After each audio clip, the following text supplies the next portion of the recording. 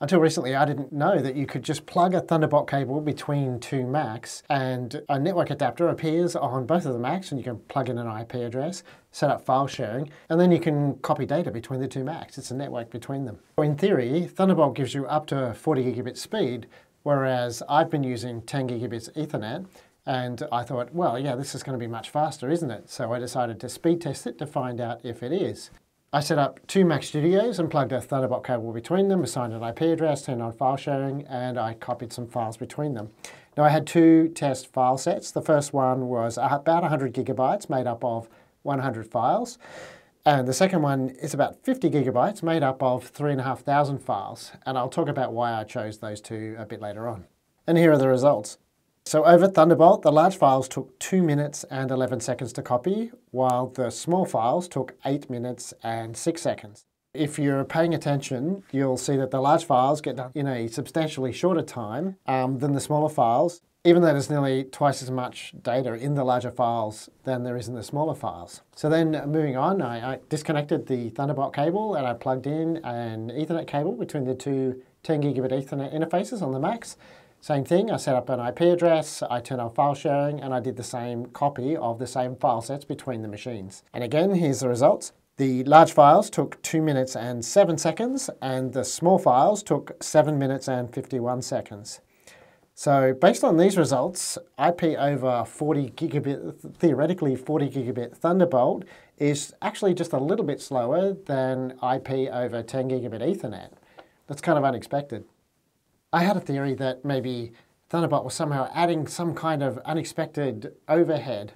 So to test that out, I connected a Thunderbolt to Ethernet adapter, a 10 gigabit Thunderbolt to Ethernet adapter to each Mac, and then connected the cables to them. They appeared as network adapters. I assigned addresses and turned file sharing on.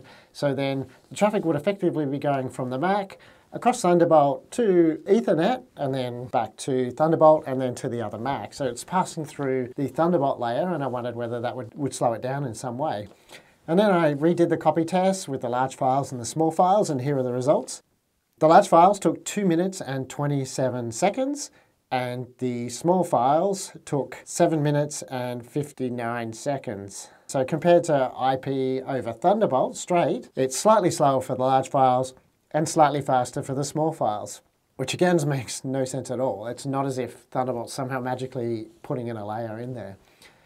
So I'm not quite sure what the problem is, but you can rest assured that IP over Ethernet, we are not using Thunderbolt adapters, just the straight built-in one that comes with Mac Studios, is faster than a direct Thunderbolt connection running IP over Thunderbolt, even though the Thunderbolt is 40 gigabits. Now the reason I got interested in this problem is because I work in the video post-production industry, and one of the jobs that we have to do is that on a film set, they'll collect all the data, they'll wrangle it and put it onto hard drives, and typically that will come back to our facility and we'll have to copy that onto network storage and prepare it for editing. And that copy process is usually time critical. They're very keen to get the data off the hard drives and onto our storage and get the nod from us to say, yes, we've got it safely stored away, multiple copies, and that way they can go and delete the original camera media on the cameras so that they've got camera cards to go and record more stuff. And if we take a long time doing that, then they'll have to have multiple cards for each camera spanning several days. Whereas if we can turn the data around fast, you can run with less cards. So one of the issues that we've had is that camera media typically is one file per clip. So you might record something and it will be a 5-minute clip and it could be several gigabytes. Whereas a new kind of format has become one file per frame.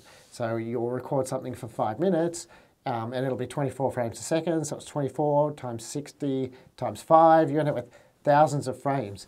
And if you've only got any experience copying across a network with small files, as you've seen in the data that I've created now, small files, even though physically they might be smaller, actually take a very long time to copy across. So I've been looking for a solution that'll make that go faster to copy small files across the network.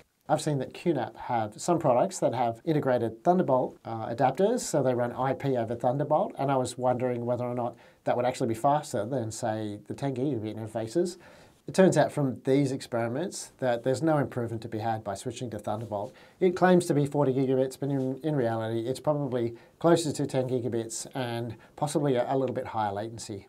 if you've got experience transferring large numbers of small files across IP networks, and you found a way to do it faster, certainly faster than what I found, then please tell me about it in the comments. I'd love to know. Also, if you've had a different experience to me setting up IP across Thunderbolt, maybe you've got better performance or a different result, then also I'd be very interested in knowing about that. All right, thanks for watching my video. I'll see you in the next one.